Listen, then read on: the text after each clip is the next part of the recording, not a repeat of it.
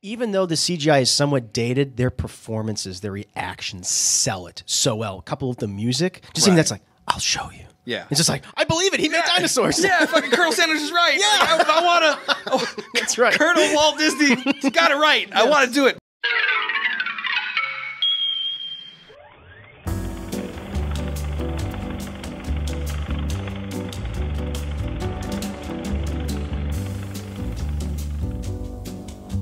I want to explain myself because a lot of people are like, man, that is absolute bullshit that you have not seen this movie. It's absolute bullshit. And I'm like, oh, I mean, the fact that I haven't is, but the truth that I haven't seen it is very real. Yes. Is what? There's no otters in it. There's no otters in this movie, and I can't watch it. I didn't want it. I know. Never mind. That's a callback. Anyway, and so... The truth of the matter is, I've probably seen this once. I probably saw it at my uncle's house because he let us watch movies that we weren't allowed to watch because it was all my cousins and stuff. I talked about it before on the show. I probably saw it when I was real little because we never owned this DVD. We never owned this VHS, and I don't remember seeing it in the theaters. And I might have been too small. I was 3 years old, so you're not gonna take a 3-year-old to go see Jurassic Park. At least a responsible one. It's horrifying. And so not having it, and there's no otters in it, of course. Yeah, exactly. And I wasn't gonna go in the theater, no. But not having it, and whenever I saw it on TV, it was always in the middle. It was never at the. I've never once caught this in the beginning, so it was never a point where I was like, well, I'm just gonna start watching this and figure out what's going on. This was never a movie I felt like I could do that with, and so didn't watch it in that regard. And then it got to the point where I was like, you know what? This is the truth. I know I hadn't watched a lot of these movies. At a certain point, I was self-aware that Sammy ain't seen shit. Yeah. And I didn't have the idea of the excellence in mind. I didn't have the idea of Double Toasted in mind. Double Toasted wasn't even a thing. Spill was a thing. Yeah. And I was like, I kind of want to do movie reviews. I've always wanted to do what I'm doing now. Sure, of course. Follow your dreams, kids. And then it got to the point where I was like, you know what? Maybe if I just actively avoid it, then maybe one day I'll be able to do it. And today is that day. Yeah. Which is really exciting for me because I've been wanting to watch Jurassic Park. Who doesn't want to watch and be a part of that whole idea, that part of America, for Christ's sake? It's part of the cultural zeitgeist. Zeitgeist is the perfect word and is the correct word.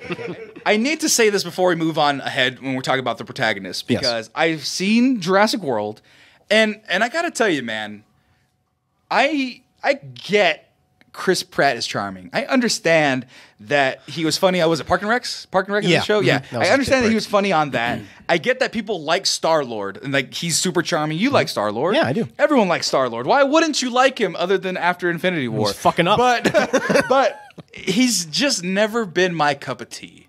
And I'm not saying that I hate him. I'm not saying that he's necessarily bad in anything. But when I was watching Jurassic World, I was like, okay, we got this guy who's already immediately sexing up this dino specialist, the one girl in this movie. He's a sexy raptor trainer. He knows exactly, he's totally in control. Which is so like, are you kidding me? Yeah. The most dangerous dinosaur in all the past movies, you're going to make it a dog in this film, taking away the threat? Exactly. Right, and I don't really remember too much of that film in general because it's not that rememberable. It's not that memorable. There you go. Rememberable. Wow. You got it. I was helping you out. I'm a linguist. And so...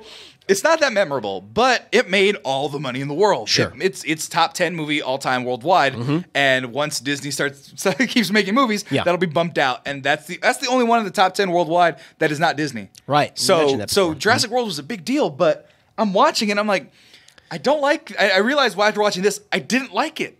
And that was why I didn't like it. It was because Chris Pratt was just so charming and he was so perfect. And then what was the character? Was it Jessica Chastain? She the redhead in the movie? No, Howard's daughter. Ron Howard's daughter. Bryce Dallas Howard. Bryce Dallas Howard. There we go.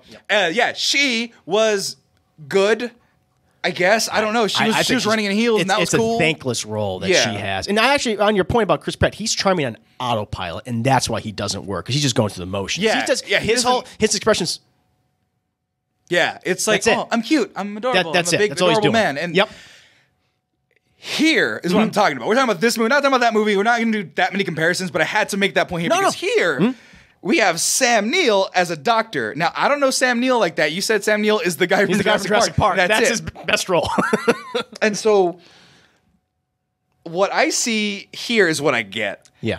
And what I get is immediately is a very smart man who's a very boring dude that doesn't know how to relate to children.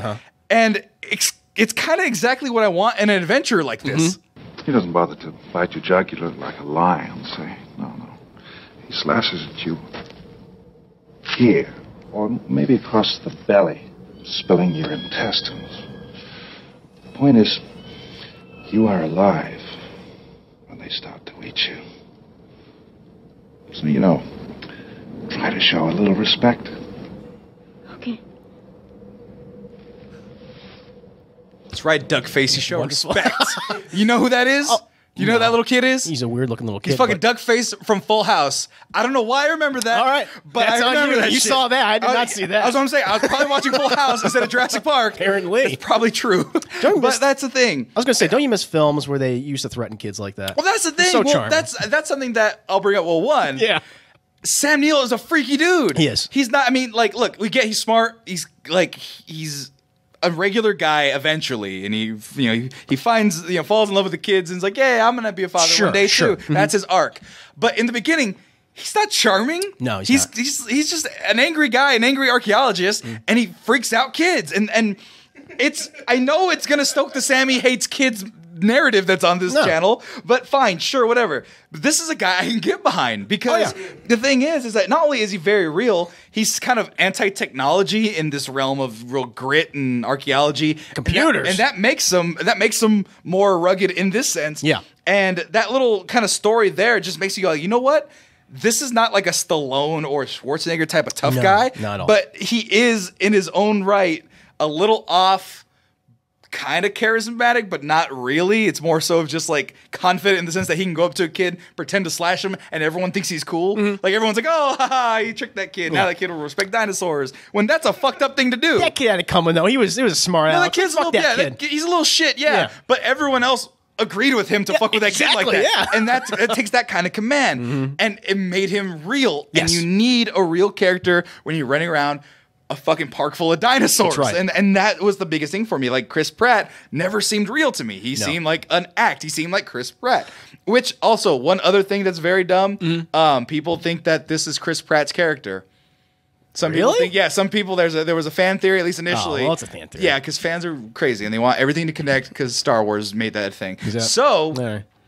You have Sam Neill playing that anchor. He's the anchor for everything. And then and partially Laura Dern too, because she adds another element to the science, which is more she's a paleobotanist. She studies ancient plants. Plants and then she motherly aspects and stuff like that, and then women's power, because there's even a reference to what was it when the shit's going down and he's like, I'm a man, I should go, and she's like, we could talk about being sexist later, and then she goes and be a strong woman, and it's cool. I like that little hint in there. And so these characters are all very real, very representative of early 90s kind of just culture and what it was at their the time. Characters are grounded, those two, right? After a nice 20-minute wait in this film, all these things happen. Really, it kind of clips through. It doesn't really feel like 20 minutes.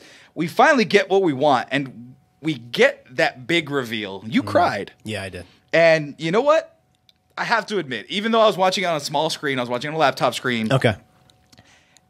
Honestly, it really is as remarkable as what people said it was. Welcome to Jurassic Park.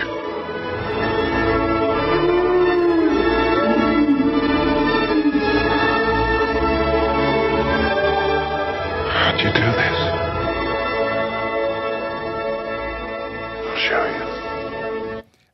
Like, are you okay? No. The thing is, even though the CGI is somewhat dated, their performances, their reactions sell it so well. A couple of the music, just something that's like, I'll show you. Yeah. It's just like, I believe it. He made dinosaurs. Yeah, fucking Colonel Sanders is right. Yeah. Like, I want to. That's right. Colonel Walt Disney got it right. Yes. I want to do it. But honestly, you thought that the shot of them on the lake was the thing that got you? That got you. Yeah. Oh, did that get you folks? As a kid? Was as a kid? Yeah.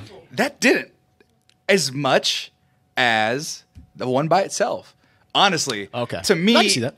There's one thing that it's so hard for me to explain that I really appreciate in films, and that's the proper representation of scale. I like knowing how big I am in relation to other things. One movie that's fantastic at it, District 9. District 9, as simple as it is, having that little the spaceship hover over South Africa like that, right. having helicopters Johannesburg, flying over the city. Yeah, Johannesburg, right. That to me is like, oh, I understand how big that is. When you watch Godzilla, you don't know how big Godzilla is. He's just kind of going through buildings, and it's a model city. It's a model city. You don't know. When you watch any monster movie, really, it's just like, okay, a lot of them, it's all fake. It's all fake. Cloverfield. It's like, oh yeah, it's ground level. And it's kind of real sometimes, but you don't get it. Sure. This movie being goddamn 25 years old, this scene right here, this moment right here, where the camera's looking up, everyone's like looking up at it. And there's even like a little bit of a haze that is like a natural, just atmospheric haze from the that sun a cloudy city has, or a cloudy just environment has, this little misty environment has. It's selling it, man. And so when you get scenes like this, and then you start getting into the meat of what this park is, that's when my ears started to get perked, because as we talked about last week with The Incredibles, I love Disney and love Disneyland. I've been almost 10 times since I've been alive. Wow. Yeah, Disneyland is a place I've been to for 3, 4, I want to say close to 10 times in my whole life. 10 times more than I've been there. You need to go. It's fantastic. I want to go again, but I'm going to Anaheim tomorrow, but there you go. I won't have a chance to. Sorry. But we talked about how I'm a huge Disney fan, and particularly of Disneyland. Sure. So when they started getting to the park elements of the film, I was like, all right, this is starting to get interesting, because I didn't know they were going to go there with this movie. Okay. I thought dinosaur fights and anger and shooting guns and stuff. I didn't know that there was going to be like actual substance, a little more substance than getting to just regular violence. So talking about different elements of the logistics, the experiences that they're trying to convey with people, the exhibits and whatnot. That was probably my like a small favorite part of Jurassic World, where they had all the exhibits, particularly the element of them being sponsored by things. It was like Verizon's Dinosaur Park and Samsung's Raptor Adventure Quest. Yeah, exactly. And I'm like, that's what I like about that movie, and those little elements here, not necessarily of the advertising, but of the this is the experience we're going to sell these people. This is the park element of it. This is the behind the curtain stuff. This is the stuff I wanted to see. And so what took it to the next level for me was the animated cartoon explaining dinosaur DNA, because Felix laughs. We all know. For the kids. It's for the children's. Yeah. But that's the thing. It served as both an example of what the Jurassic Park experience is, but as also an information dump for the movie. This fossilized tree sap, which we call amber, waited for millions of years with the mosquito inside. Bingo. Dino DNA. We use the complete DNA of a frog to fill in the holes and complete the code. And that's it. Like, it's stupid. It's silly. It's a cartoon.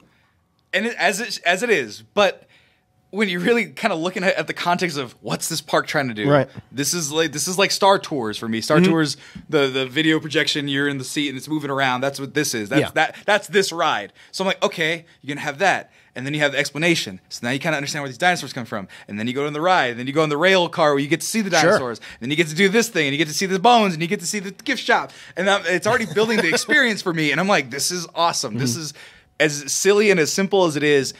It's a creative way to kind of add that element of this being a real park, as well as telling us how the fuck they did this in as basic of a simple way as they could. Like, in the way they showed it even more so, the animation's like a Schoolhouse Rock. Exactly. And the way it's presented is like a Bill Nye the Science Guy. It's very indicative of 90s children's science show. It has that kind of aesthetic, And so it's that part that gets you introduced to the science element, and it warms you up to the more advanced science stuff as they go on immediately. And for what it's worth, does it make sense in real science? I don't know. I'm not a real scientist. I don't need to be a real scientist. Frog DNA, that's all you need to know. That's fine. Yeah, dino DNA. That's all you need to know. And so they're selling it. And so with a movie like this, that's all you need. So when they start talking about dinosaur eggs, you gotta That's right. And all the the fail safes they put in there, you're able to fully grasp the wonder of all this, albeit fictional, scientific wonder. Yep. Come on.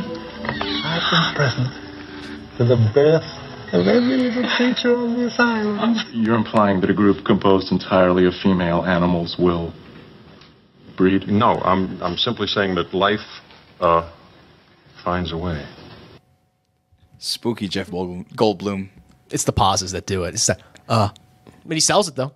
Yeah, he's the voice of reason. All these people are all flummoxed by all these dinosaurs. He says all these quotes that everyone loves quoting afterwards. That's right, yeah. But here's the thing with that scene, though, in particular, because you're looking at this little baby dinosaur, and it's wonderful. It's like, man, this is really cool. It's also horrifying. It's kind of horrifying and creepy looking. And the puppet itself is it's mixed. You can go whether you're not, whatever. It's not blinking or whatever. But these movies like this, are so ingrained in the culture of America that it's just a fact that they tend to influence a lot of other things in movies and TV and other creators, and more importantly, in this scene, warrant parodies. Because when I was watching this scene, I don't know if you know what I'm thinking. No, but we'll see though. I was watching this scene and it was great. Don't get me wrong, but my mind went immediely to this scene here. Ladies and gentlemen, the first T-Rex that the world has seen in 4 million years is happening in my home. This is the most baller shit ever. Yes. I just wish I had my scissors.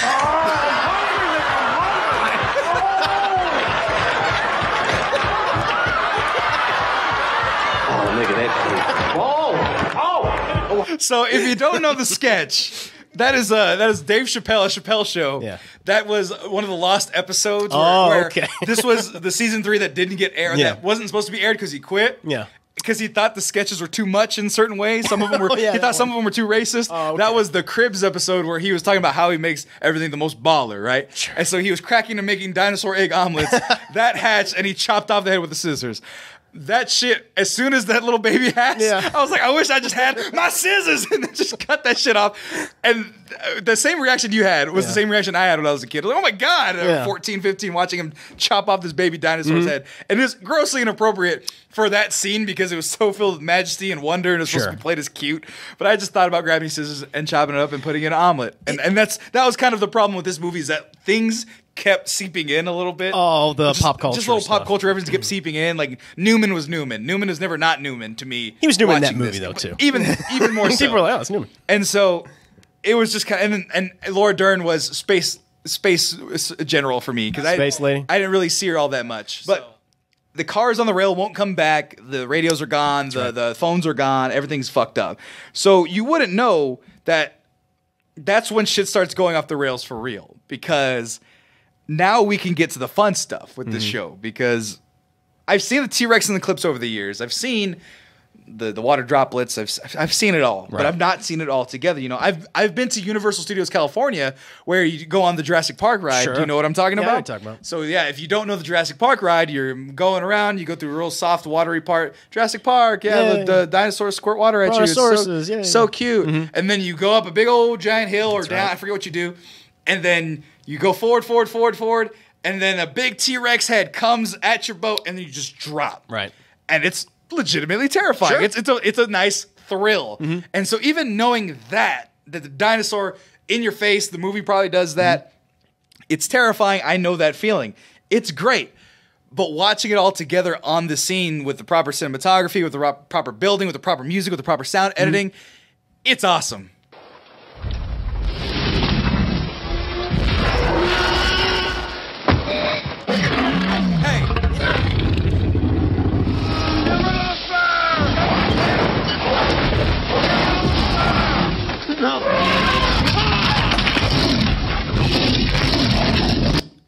That guy's fucking dead. Died super dead. Yeah, died the same way Elvis did, on the toilet eaten by a T-Rex. No, I forgot that second part. That second part. People always forget that part. Yeah.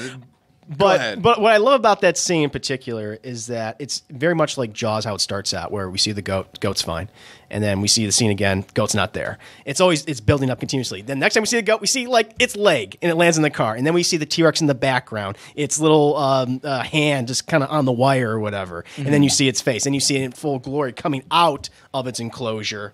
And it's just amazing. It's setting up the tension, ratcheting up each time until when you finally get that reaction when the kids are fucking up. Right. And then it's chasing after them. Turn off the light. And everyone's like, yeah, turn off the light, God damn it. It's just great filmmaking. And that's the CGI that holds it the best, because it's also filmed in the dark. Right. Which is really good. So that entire sequence is amazing. And that's the thing. Now, people with me in this show, they go, Sam, you're awfully nitpicky when it comes to special effects, especially old special effects. For me, it's a mix. Sometimes I can go with bad special effects, and sometimes I can't. Perfect example. You've seen Darkman. Yeah, I've seen that. The Sam Raimi film. Yeah. He's hanging from the helicopter. Yeah. It's on purpose supposed to be bad. Blue screen in the background. Sloppy superhero film. Yeah, sloppy. I hated it. Ian loved it. Yeah. I understood what they were going for. Right. But I didn't like it. And there's other instances where it's bad or it's just as bad as something like that, but it's the best that they have available at the time, and so I can go with it there. Like Dune, like some of the stuff in Dune, I'm like, okay, it's bad, but I go with it. Same thing like Flash Gordon. That's a mixture of both being bad and there. Especially Flash Gordon, I can go with it, right? Here, there's no way you can't go with it. There's absolutely no way you can't go with it because you're too busy. Like you said, it's not even a matter of whether it looks good or not. It's a matter of did they set up terror properly? Yep. And they do. And they do every time. And so like I'm watching this scene in particular and there's no seams to this whole thing. The computer generated images, the puppet, they go back and forth without missing a beat. And it makes you feel like these things are alive. And it is legitimately terrifying. And it's also putting the kids in real danger. Like those kids could die. Like I left a little section of the clip in there. But who's the little girl? What's her name? Lex.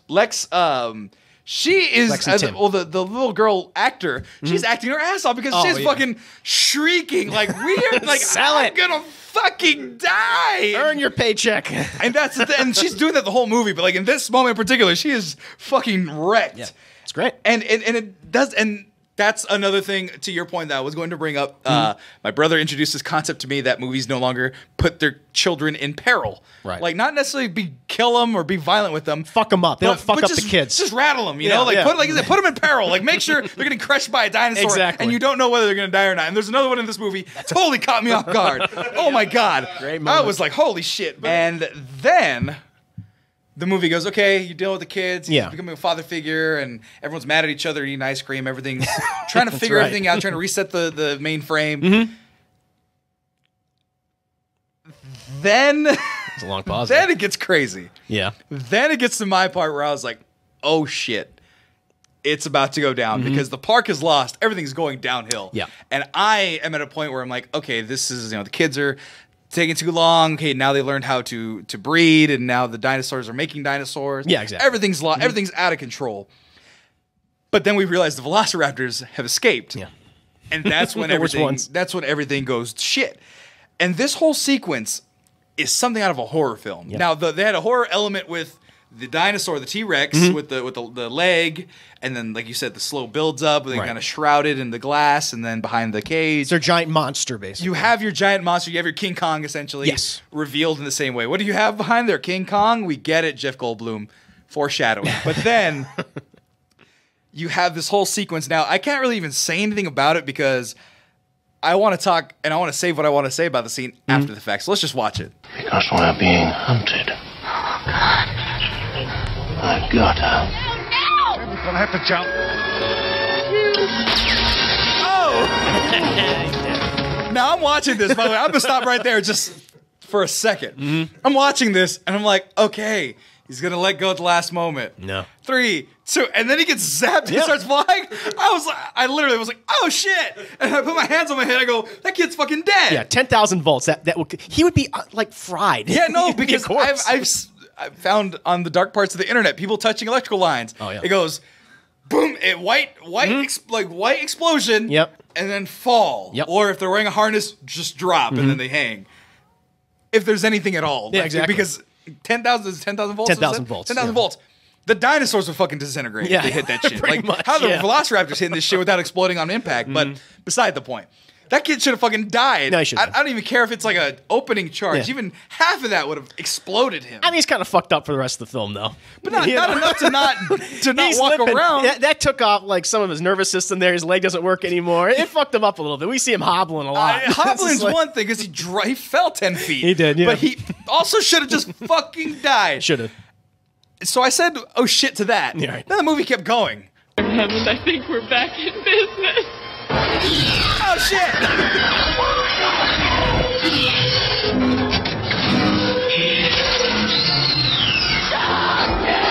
And that's what my face when I saw that too. I know I keep pausing, but like, I was like, okay, they exploded that kid. That was the cost of this whole scene. Sure. And then she's like, I did it. And it popped out. I was like, again, like these were the words I was saying. Oh shit.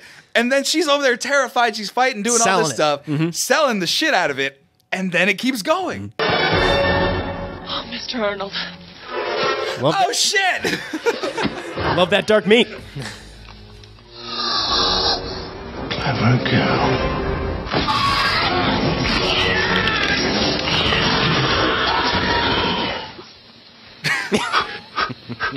Good boy. Good boy. Good boy.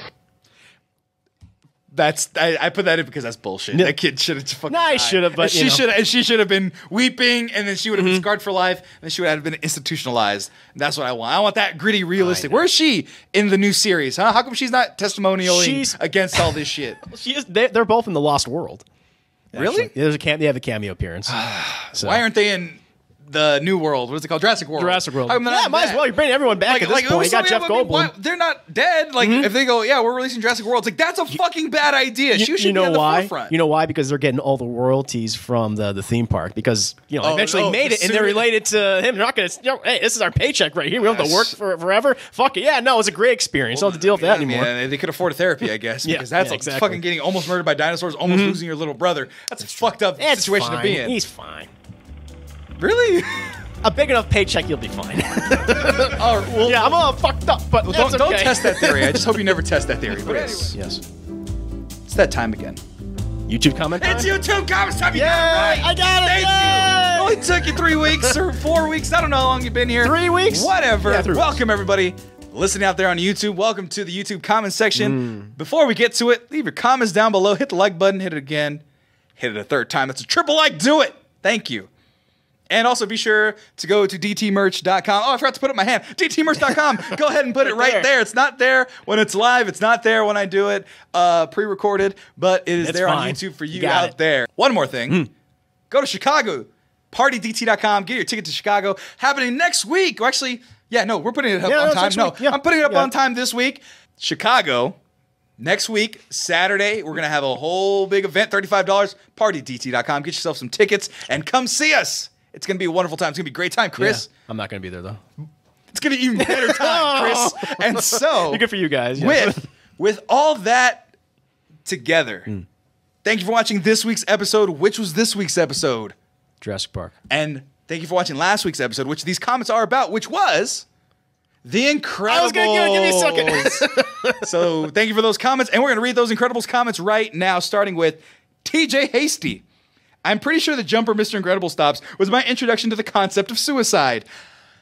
I feel like I already knew about suicide, but for a lot of kids, that probably was their first moment. We're probably like, why was that guy jumping from the building? Yeah. And it's like, he didn't want to live anymore. Life sucks in superhero world. There's economy's awful. I don't know. Pixar's introducing a lot of adult themes in all the films, so I can understand why that was the first time for a lot of kids. And now you have Coco to sort through those feelings. It's like, you die and then you die again. So you get to do it twice, kids. It's going to be great. Religion. Next one, though. The Stegman. Sammy. I'll wait for the other review. Oh my God. What other review? My other review? I'm on all of the old reviews. Here's my thing. There's more criticisms on this review below. I think people thought that the Incredibles review was going to be Corey and Martin. Oh, okay. But here's the thing I wonder. Yeah. When has that ever been the case? I've had Martin on partially last week at the end of the last week's show, which is a great little surprise guest starring. But anytime it's an old movie, it's us. More importantly, not more. I'm sorry, that was the wrong way to say. More consistently, it's me. Go. I mean, there was Ian and you. I'm sorry. I'm not here to belittle your thoughts. No, I get it. It's fine. But it's usually my face, and so I don't know where they're getting this idea. They're gonna like watch Jurassic World, this tape. Wow, this review we're doing right now. And they're gonna be like, "Why is Sammy here?" It's because it's the show I do, guys. I can't help you with that. And you're welcome to not watch, but just for future reference, if you're still watching it somehow, I'm gonna be doing all the old movies. Regular Teller. How the heck can you like A Bug's Life more than Incredibles? Then again, I like Ratatouille a lot, so I can understand underrated Pixar. Because you're a bug boy. I did it. Shut the fuck up. You love the goddamn bugs. Shut the fuck up. It's like dinosaurs, whatever. Bugs and otters. That's what he's into. Go watch the full review for that joke. But no, I just want to refute that. I did not think that A Bug's Life was better than Incredibles. I didn't think that either. Where do people get that? No, because I said that I had watched it and had preferred the Bug's Life movies because I had seen them more. Okay. Over that because and I wouldn't even say that I've seen A Bug's Life more. Right. But what I was describing was that I had seen Bug's Life and had a little bit more of a vivid memory of it because I was a little kid and it was a part of that Disney it was a little the afterglow of Toy Story, which was a huge movie for me. Absolutely, sure. So The Incredibles didn't catch me because I was 14. But I in no way saying that A Bug's Life is better than The Incredibles. Right. Then again, I haven't seen it in a good amount of time, and we will probably do Bug's Life on this show at some point. Sure. So, Base Madara Uchiha. That's hard to say. This is the most overrated movie of all time, and I hate it. Bug's Life and Nut Job are superior films by far. Bug's Life, like I said, I remembered enough to have a comment on that. Nut Job, I have not seen it. Felix had an audible ooh. It's not good. It's not good. Yeah. So Nut Job who is the Will Arnett is the main guy in there? He voices is he the Nut Job? I don't know. I don't know. I haven't seen it, but tell us why. Tell us why those two films. Tell us more in the comments. Leave your comments down below. Like and subscribe. Do all those things. And last but not least, Overlookers. The government paid off Mr. Incredible's lawsuit because they own him. The Incredibles takes place in an alternate universe where the Manhattan Project was superheroes. The government eugenically created superhumans to win World War II and then employed them to eliminate terrorist threats. The supervillains don't have superpowers. They're themed terrorists with specialized technology and firearms. That's awesome. Is that a theory? Is that true? I don't know, but I wish it was true. It fits in. It does. That's like the dark version of Pixar. I mean, yeah, it totally does. Yeah, I mean, didn't you say that Jack, not spoilers, but this was pre-written Incredibles 2 theory that Jack was supposed to be the villain? There was a fan theory back when Incredibles 2 was like, oh, they're going to make one that's like, what if Jack would have been the villain in the next one? And it would take place decades later because he has all these powers. He's basically a super weapon. Right. You know, because he doesn't just have one. He has like dozens upon dozens of powers. He's like iron, monster, fire. Yeah. I saw a trailer for laser beam eyes. Laser beam eyes. I saw a trailer. He teleportation. Not even teleportation, like fucking transdimensional. Phasing through. Yeah, like going different dimensions and shit. Yeah. So yeah, that right there, that's a valid theory. I read that and I was like, that is very interesting. Be good one plot for the third film. They ever do that. There you go. And then it's Vietnam. I don't know. It's something like that. Yeah. Yeah. And then we lose somehow because we didn't use superheroes or whatever. Anyway, Stuart's politics. Let's get out of here. So thank you for liking. Thank you for commenting. Be sure to subscribe to Double Toasted. Hit it again. Hit that 3. Subscribe. And then make sure you tell your friends so we can go to 1 billion. Get to 1 billion. We want 1 billion. Yeah, of course. So keep subscribing. Get all your other fake accounts. Subscribe. Thank you. That's it. We're late. We're leaving. Yes. Say goodbye. Bye, everyone. Say bye to YouTubes, everybody. Bye, YouTube. Bye, YouTube. We're fading. It's gone. Merry Christmas, everybody.